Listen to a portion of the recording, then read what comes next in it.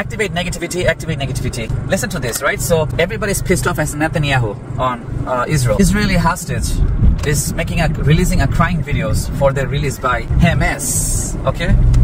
Or by Hamas. It's a dual citizenship. First of all, and second of all, is that what are you doing over there? You know, if you're a US citizen, and then US people, the families are crying like, oh, please leave him, he's under hostile, right? What are you doing over there in first point? What are you doing on Israel? I don't get it. If you're a US citizen and dual citizen, you know, most of the people usually pick one, but what's so important that you gotta be over there? What's so important? Like, what are you doing over there? That's my point. This is the thing. I mean, this is my second videos about this, is that what are you doing? If you're a US citizen, what in the world are you doing over there? You know, why you went there? If the monies are all over here in the United States, what are you doing over there, my friend? You know, and then your family is crying, like, you know, family is crying. This is the message, is that why would you even let your friends, your family member, the father or brother, why would you let him go over there anyway?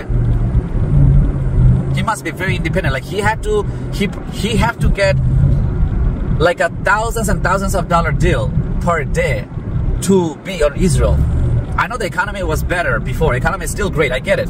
But what position that you're going to be working over there that you have to go there, leave US, a great place like us, over here, and go over there? Now, when all of a sudden Israeli American got attacked, then we have to release you. Of course, it's important to release somebody. No one should be dying over there. I hear you, but the thing is that, like, I don't get it. How that even, like, what are you doing over there in first point? That's my questions. What are you doing over there? You should not be over there, even before the attack. And this is not just one Americans doing this, or American Israeli are involved. There's multiple of them over there, you know. And if somebody give you an offer, who even give you an offer? How you even got the offer to work there? I don't get that. If you're Israeli citizen, then you become a US citizen, okay? Go somewhere else. Go to Thailand a little bit. Go to Saudi a little bit. Go.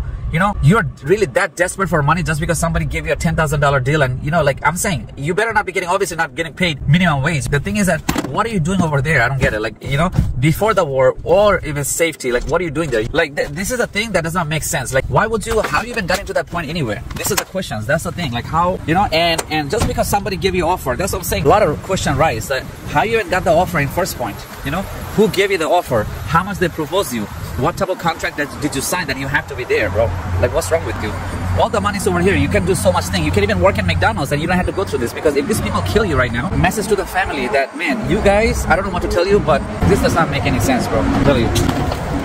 Thank you. My friend, how are you? Chillin'.